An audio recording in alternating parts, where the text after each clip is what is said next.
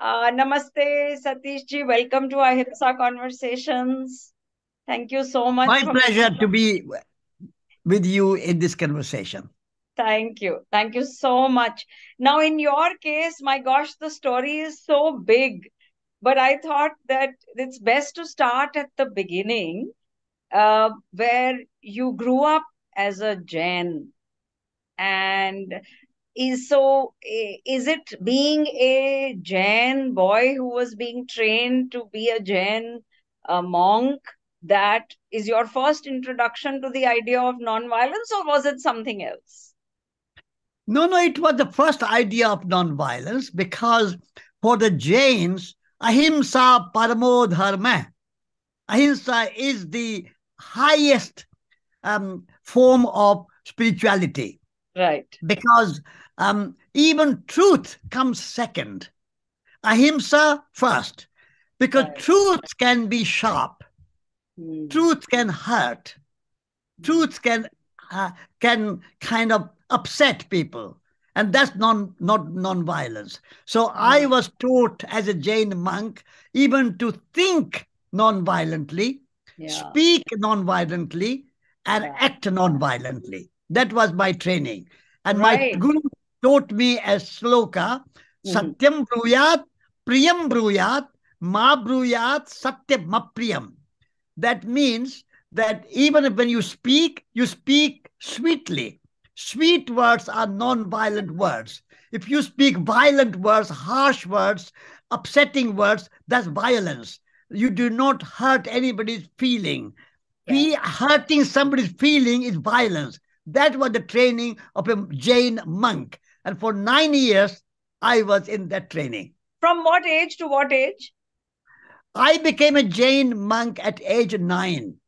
Okay. And I was a Jain monk up to the age of 18. So Uh, 9 years of right, practice. right. And, and as a Jain monk, I will eat only once in 24 hours. I see. I So see. you minimize how much you take from nature. Right, Because when right. you take something from nature, even your food has to be taken, but it is a kind of taking life. Yes. Even vegetables, although Jains are all vegetarians, no Yeah. meat, no fish, no eggs, but even what you take from nature is taking. So, taking minimum. So, once a day in 24 hours, I was eating vegetarian food as a practice of non-violence. But how does the Jain tradition deal with the fact that all life subsists on life after all? Yeah, yeah. Right? So, would it be fair to say that in this human existence, when we are Yeah. embodied beings, absolute nonviolence is not possible? Is that a No, fair statement? absolute non-violence is possible. Okay. But How? non-violence is primarily based on your intention and Oh, your motivation. So if you are life is a gift to life. Jivo jivasya jivanam. So life is a gift to life. So a mother goes through pain and suffering and giving birth to a child. You can say there's a pain, there's a suffering, but that's not violence because she gives birth with love and compassion and kindness to a child to bring life into the world. So a tree, a mango tree, gives fruit so that birds and animals and humans can be fed and nourished and mm, nurtured with their fruit. So nature is generous, nature is kind, nature is non-violent, nature yeah, is compassionate, and nature gives life to maintain life. But violence comes when you are not receiving as a gift, but you are receiving it as a right, and you take more than you need, and you practice cruelty, and you practice lack of compassion. This is why meat eating is forbidden in Jain tradition because you don't need it. yeah, Take what is your real need yeah, and take it with gratitude and yeah. with kindness and compassion and offer back something to nature like planting trees or watering trees or nurturing soil or making soil be sustainable and building soil. All these things, giving back. So taking something, giving back. So principle of non-violence is based on reciprocity. You take from nature and give back something to nature. So taking food is not violence. Making clothes is not violence. Building a house is not violence. But when you cut down one tree, you say, thank you, tree, for giving me your body to make my home. I am grateful. And then you plant 5 trees so that trees can grow. So that is non-violence. Jain non-violence is not Right. just not taking. Jain violence is your mind, your Yeah. consciousness, your thinking. What is your motivation? What is your intention? That is determining factor of non-violence. So on that front, there is the issue of how do we distinguish between our needs and wants? And that Yes. for some people, the process of separating needs from wants, or even being aware that this is a want, but Yeah. not wanting to curb Yeah. it, Yeah. because there are people who say that, oh, I'm doing violence to myself because I'm excessively limiting my wants. How do we Yeah. process this dilemma? No, no. No, that is not violence to yourself. Okay. Jain non-violence is to love yourself, Mm-hmm. respect yourself, take care of yourself. Because if you don't love yourself, how can you love somebody else? If you are not non-violent to yourself, how can you be non-violent to others? So again, it's a motivation. If I am taking something from nature, what is the difference between need and greed? Need and want. The difference is that when I take from nature, I take only to meet my minimum needs. Minimalism Yeah. is necessary. Minimalism, not maximalism. So if I need 1 or 2 pairs of a shirt, that's fine. But if you have a wardrobe full of shirts, that's not fine. So ahimsa also in Jain tradition goes with aparigraha. Aparigraha is to minimize your possessions. If you have one house, a small, beautiful house, elegant house, comfortable house, that is fine. Jains don't object to that. But if you have more than one house or a too big house, have an empty room sitting there just for your glory and your glamour and your kind of pompous living, that is violence. So aparigraha and ahimsa are the twins. They go together. So if Yeah. you are practicing non-violence, you also need to practice aparigraha. So take what is from nature needed, give something back, reciprocity, mutuality. But the greed is when you want to more, and Yes. never contented. And that the more is driven by competition with others. Exactly, exactly. So Yeah. competition is not non-violence. So it's a contentment. Yeah. Ahimsa and aparigraha also require santosh. And santosh means contentment. I have one body, and that's good.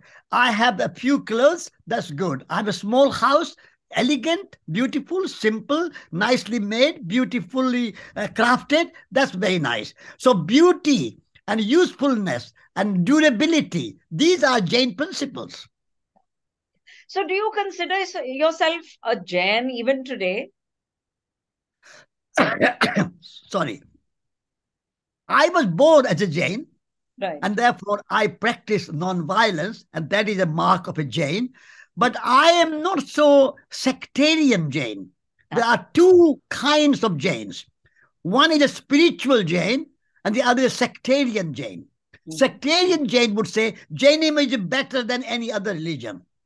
That is sectarian. If you say you have to become a Jain, unless you are Jain, you have no salvation. That's a sectarian. I am not so keen on the labels. I'm not so keen on sectarian Jainism, but Right. I am a Jain in a spiritual way, because Jain means being humble, being kind, and respecting other people. So if you are a Hindu, you are a Muslim, you are a Buddhist, you are a Christian, I still respect you. Disrespect to others is violence. And if you are practicing non-violence of the mind, non-violence in your consciousness, non-violence in your spirit, non-violence your words, then you respect Christians and Buddhists and Hindus and all other religions. So respecting, there's no one truth in Jain tradition. Jains believe in anekant, no one truth, anekant, plurality of truths. Like we believe in biodiversity, cultural diversity, we believe in religious diversity, we believe in racial diversity. Jains also add to that truth diversity, anekant. It's very important. Ahimsa, aparigraha, then anekant. They are all connected. If you say this is only truth, one truth, only truth, my truth, that's a violence.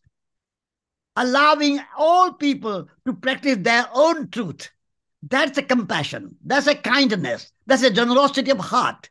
And that truth, biodiversity is good, but truth diversity is also good. And that's a Jain contribution, that we believe in many truths, and therefore there's no sectarianism in true Jainism. So I'm not a sectarian Jain, I'm a spiritual Jain. Wonderful.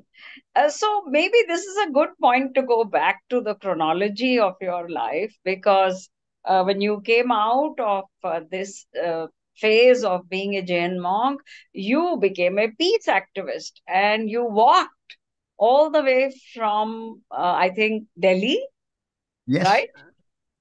To London, and then you sailed to America, where I think again you walked. Yeah.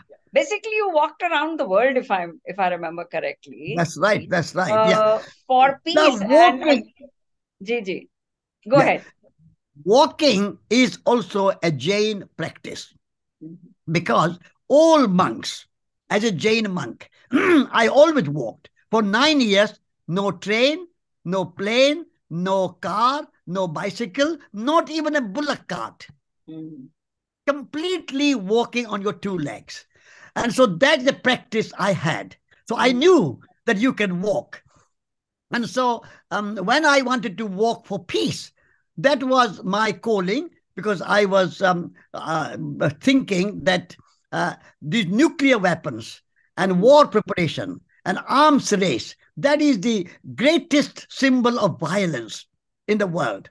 What more violent there can be more than a nuclear bomb, which will kill not only your enemies, but all humans under the kind of roof and under the kind of sun. Men, women, children, trees, animals, birds, everything is destroyed. So that's the greatest violence. So I decided to walk from the grave of Mahatma Gandhi, who was one of the greatest symbol and greatest apostle of non-violence. So I started from the grave of Mahatma Gandhi in Rajghat, New Delhi, and then I walked through India to Bagha border. Then I walked through Pakistan, Lahore, Rawalpindi, Peshawar, over the Khyber Pass, and then into Afghanistan. And I walked to Kabul and over the Hindu Kush mountains up to about 12,000 feet high mountains, and a lot of blisters and a lot of knee pain and all that. And sometimes I remained vegetarian. And so sometimes I had to go hungry or eat just bread and tea, nothing else, or some fruit. And then I walked through the desert of Iran, and then I walked through Azerbaijan and Armenia and Georgia, and through the snow-covered village of Russia, and then to Moscow. And I was received in the Kremlin about nuclear disarmament that I talked. And then I walked through Belarusia, Poland, Germany, Belgium, France. And then with the help of some pacifists in France, I took a boat from Calais to Dover. And then I walked from Dover to London, London to Southampton. And then I was given 2 tickets with my friend E.P. Menon, and I was walking, 2 of us. And so we were given 2 tickets in a boat called the Queen Mary. And we sailed across the Atlantic from Southampton to New York. And then we walked from New York to Washington, D.C. And we ended our journey at the grave of John F. Kennedy.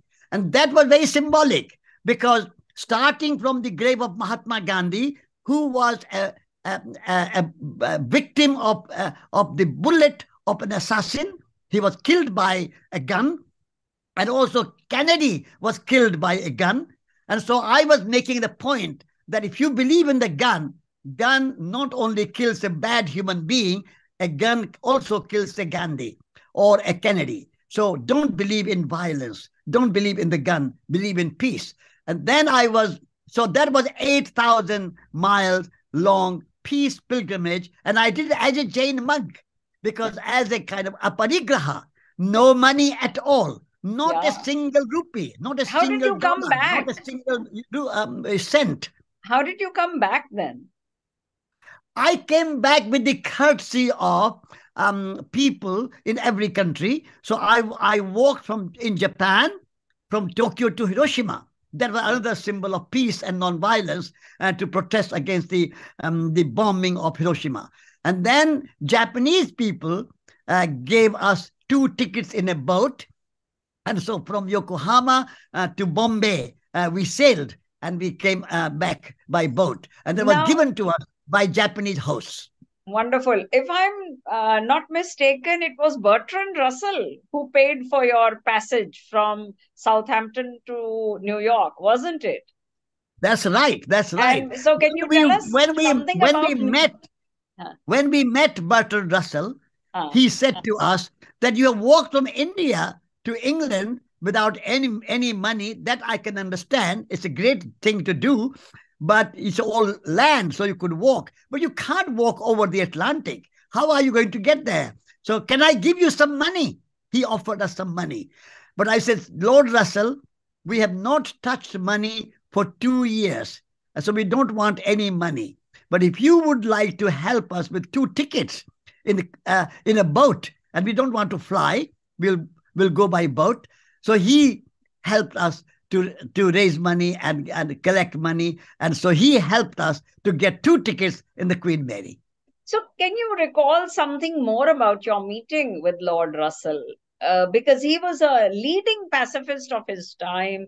He was lobbying even then against nuclear weapons. What do you recall about your meeting with I him? was most inspired by his personality and his total and utter commitment to peace and nonviolence and disarmament. Um, Although I did say to him that nonviolence and peace are more than absence of war. Nonviolence and peace are a way of life, whereas Bertrand Russell was more kind of fighting for stopping wars. Absence of war was for Russell more important. But for me, peace and nonviolence go much further than just absence of war, because you can have institutionalized violence, you can have industrial violence, you can have violence in agriculture, you can have violence in our economic system. And so social injustice is violence. So racism is violence. Many violence comes in many forms. So although Bertrand Russell was also very sympathetic to all those things, and he was the most liberal-minded and most peace-minded person, of course, I also met Martin Luther King. After my finishing the journey at the grave of John F. Kennedy, I also met Martin Luther King. And he was another great Lord Bertrand Russell. He was another great pacifist and a great activist. And he was most inspired by Mahatma Gandhi. When I met him in his room, behind his desk, there was a big, nice picture of Mahatma Gandhi. And he said, he is my inspiration for nonviolent resistance in America, and how we can make more racial equality in our world with love and with nonviolence. So Martin Luther King was a truly an embodiment of nonviolence, a kind of example of nonviolence. He carried no revenge. He carried no any kind of anger, no any kind of anxiety, and no any kind of fear. He was totally fearless. In his 10 years of activism, he was put in jail for 29 times. Can you imagine? 29 times. And yet he carried no revenge and no anger. He was full of love, and yet firm and totally committed and totally dedicated to end racism. That is a kind of combination of that kind of radical activism and complete nonviolence and peace. That combination was quite amazing and very inspiring. Yeah.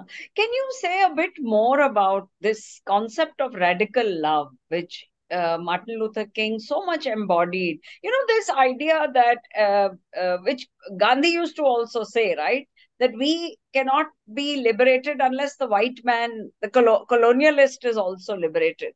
Because he Yes, yes, believed that the oppressor is also suffering such bad karma.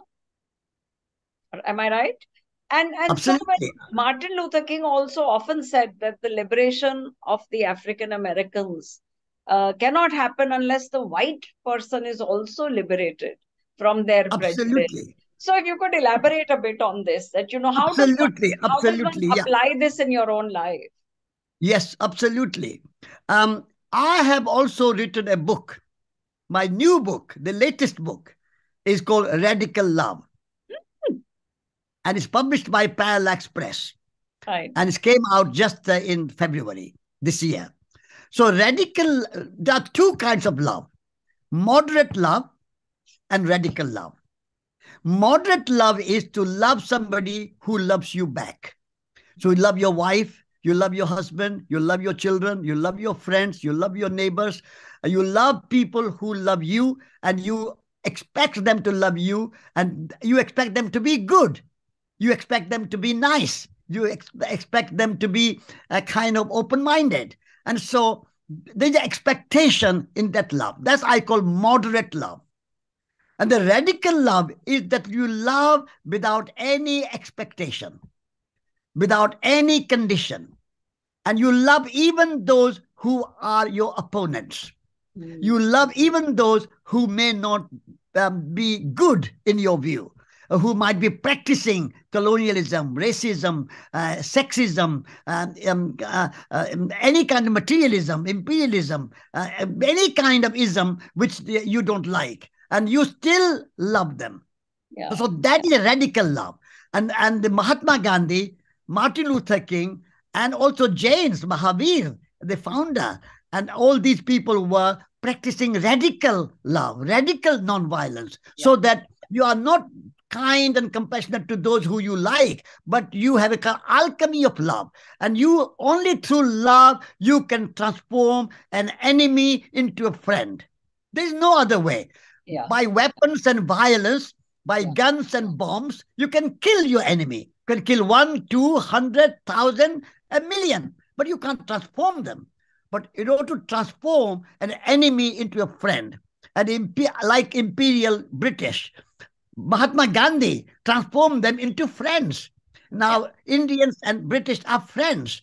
And Martin Luther King transformed the white people into friends. And now Obama, a black man, could be in the White House and serve a white nation and a black nation and an American Indian nation. All nations are served equally. So Yeah. that is radical love. When you are able to work and transform yourself and transform your opponent with the alchemy of love. That is the alchemy of love. Alchemy is to transform base metal into gold. So Yes. alchemy is to transform an enemy into friend. Yeah. That is the reason that Mahatma Gandhi and Martin Luther King and ancient times from my own Jain tradition, we have always advocated radical love, radical nonviolence, not a kind of moderate love that I love you and you love me back. That's a Yeah. simple and easy. That's good. There's nothing wrong with that. But we need to go a step further and a little bit more radical. Yeah, yeah. And you've been doing this. I mean, you know, since that walk, which is what now, I think 60 years ago, you have actually, I think, tread on this path, both in your capacity as editor of Resurgence magazine, in many other roles, as the director of the programs at Schumacher College. Now, after this long innings of so much rich work in the world around you, what is your assessment at the moment? I mean, you is know, in is racism, for example, on the decline? or are we still seeing it around in more ways than we could have expected, given that so much has been done to change it? You know, I'm an activist, and also I'm an optimist. I don't feel pessimism. Yeah. And I think if you want to be an activist, you have to be a pessimist. No, sorry. If you want to be an activist, you have to be an optimist. If you Right. are a pessimist, you cannot be an activist. You might become a journalist. If you are a pessimist, you can be a journalist, maybe, but not an activist. So Yeah. I see that things have changed. If you take 50 years ago, what was the state of women in India or Europe or America? Very poor. Now women have a much more place in the society and much higher status and more recognition than before.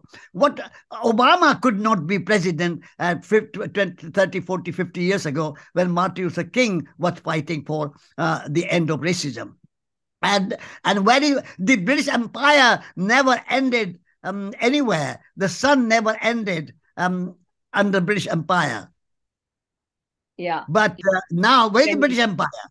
And the Soviet Union disappeared. Berlin Wall disappeared. Apartheid disappeared. And Nelson Mandela became free after 27 years in jail. He that became is free and a president of New South Africa. So many things have changed because that's of true. That's nonviolence. true. That's true. They Yeah.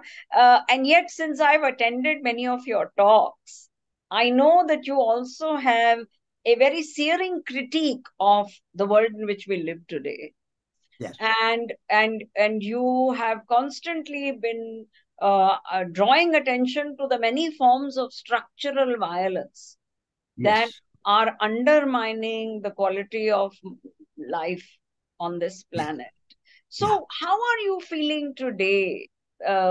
In the sense that I know you're an optimist, you've already established that, but uh, what do you see as the hope for overturning the structural violence that is afflicting us? See, the establishment of nonviolence is a pilgrimage. It is a journey. Like when you are climbing Mount Everest, you have climbed, say, 20,000 feet, but there's still a few thousand feet more to go. So, in the same way, we have come a long way in bringing end to racism, sexism, colonialism, imperialism, and many other things. And now world is much closer, and many more people are like taking care of each other. So there are many good things that have happened, but there's a long way to go. There's still a long way to go. We have not come to a state where everybody's practicing non-violence. Yeah. Still, America spends so much money on armaments and weapons and Pentagon. You put the whole world together, and the cost of armaments and the budget for military and bombs in one side of whole world and the other side of America only. America spends more money on weapons and armaments and military and Pentagon than the rest of the world together. That's not a good state. So I'm very radical now. I want to say to America, don't spend so much money when even your own countrymen are poor. They are living in slums. They are sleeping in the street. They have no education. They have no medicine. And you are spending money on your weapons. In the same way, India and China and Pakistan, they can come together and say, we are neighbors. We cannot change location. We cannot change geography. Let's find a way to have a negotiated peace and settlement between Pakistan and India, between China and India. So those kind of things are continuing, and we have to go on being radical and being activist and work better and better and better for a society where everybody can live in peace and everybody can live in non-violence and nobody has to go for weapons and military and nuclear weapons. That's the world I want to see. And this is why I'm still active at the age of 86. I'm fighting for peace. I'm fighting for non-violence. Yeah, absolutely. And every year you work closely with a new cohort of students who come to Schumacher College, whether it is to do the short course or to do the MSc. So now, by now, see, the college is not about 25 years old now, almost. So you have seen, I think, now two generations of young people pass through. what is your hope from them? Because these are young people who have a predisposition. They come to Schumacher College because they are already committed to working for non-violent means. So, what are some of the signs of hope that you see in these young people whom you have mentored? At Schumacher College, we have received more than 15,000 students from all over the world, and you are one of them. And when our students leave the college, I always advise them that when you go in the world, don't look for a job, don't seek employment, but create your own job. Because most of the jobs you get in the world today are very violent. Our jobs are very violent to nature. We exploit nature. We damage nature. We harm nature. Whereas our job should be to enhance nature and enhance human conditions. At the moment, we in the world see nature only as a resource for the economy, natural resources. Whereas at Schumacher College, we are teaching our young people to see nature not as a resource for the economy, but as a source of life itself. This is the most important lesson that I teach at Schumacher College. And also, we treat humans as a resource. Various businesses have department for HR. HR means human resources. I say this is not right. Humans are not a resource for economy. Humans are not a resource for making money. Humans are not a resource for making profit and running business. Humans have a dignity. Humans have rights. So nature is a life source. Humans have a dignity, and therefore violence is to use humans as a resource and use nature as a resource and only profit and making money and production and consumption and economic growth. That is a violent, institutionalized, structural violence that we have in the society. And so the work of Schumacher College is to remove that kind of structural violence and institutionalized violence and create work which has a human dignity, which does no harm to people, does no harm to nature, does no harm to society, and no harm to yourself. That's the kind of ideal we are working. It's a long way to go, and I don't think we can achieve it tomorrow. It takes time, but we have to work for an ideal. If you have no ideal, if you are not trying to climb the Mount Everest and go to the top, then you don't have adventure.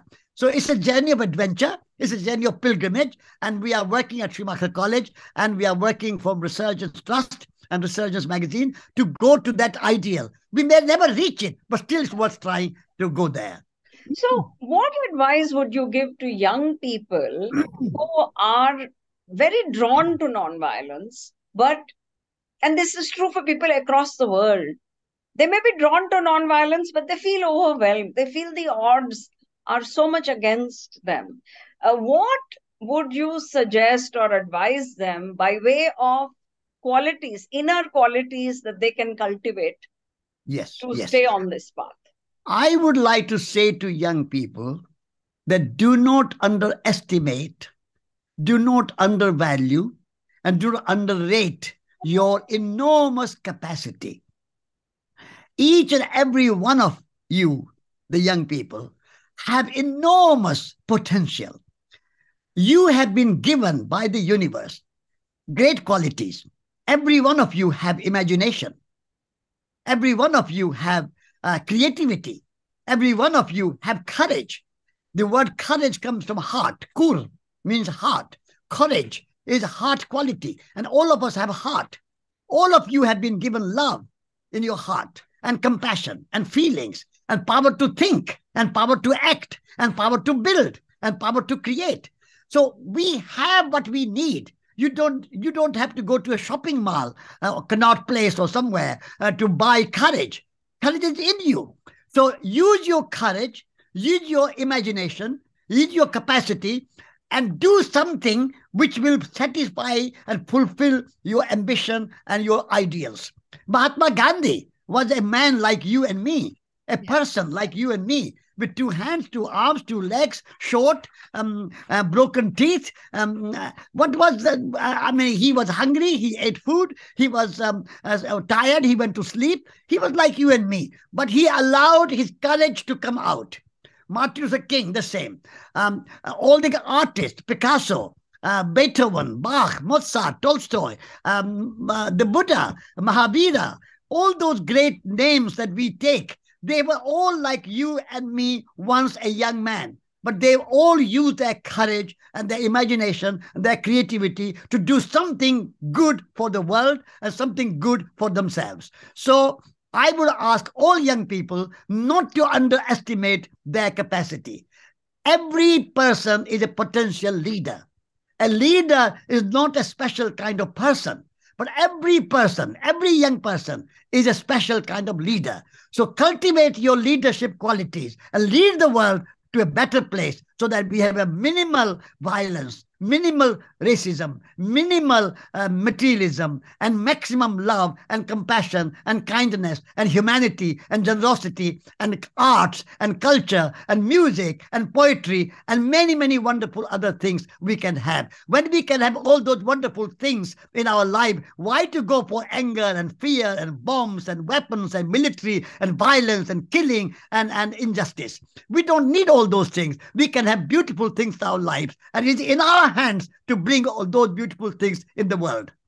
This reminds me of something that I recall from E.F. Schumacher's book, The Guide for the Perplexed, where he says that one of the problems of our times is that we are taught to be skeptical of everything but skepticism itself. Yes. And this is what I'm hearing you say, that in a sense, what I'm receiving from what you've said is that, let us not be victims of excessive skepticism. Keep the faith. Absolutely. Keep the the faith. faith. Yes. Yeah, absolutely. Absolutely. You have to have a faith. You have to have a trust in yourself. If you Yes. don't trust yourself, you don't believe in yourself, you don't believe in your capacity and your potential, you can't do anything. So you have the capacity. So I would like every young person to think that they are the CEO of their own lives. And take control of your own life and do something which you are capable of doing, but you are just undervaluing yourself. Yeah. Yeah. But maybe this means that you need to free yourself from the sense of measuring yourself in comparison to others. Is that an issue? Not comparison to others, just you can have some ideals. As an example, like Mahatma Gandhi was an example, and we follow such example. Martin Luther King was an example. Tolstoy was an example. Shakespeare was an example. There are many, many world, even in our Indian culture, we have many, many Shankaracharya, for example, Vivekananda, for example, Aurobindo, for example. These are Ananda Mai, for example. These are great examples of spiritual and political and social figures who can inspire us. Kalidas, you can be a Kalidas and write good poetry. You can be whoever you want to be. So these are ideals to inspire us, but we have to find our own way. We are not copying somebody. We want to be ourselves, but our true selves. And when you be your true self, you can be self-realized. बहुत खूब, बहुत खूब. Is there anything that you would like to add that I have I not think thought of? we have covered everything, and it's my pleasure to be in conversation with you and talk about non-violence, non-violence of mind, non-violence of speech, non-violence in action, non-violence everywhere. That is the best way, because non-violence is democratic.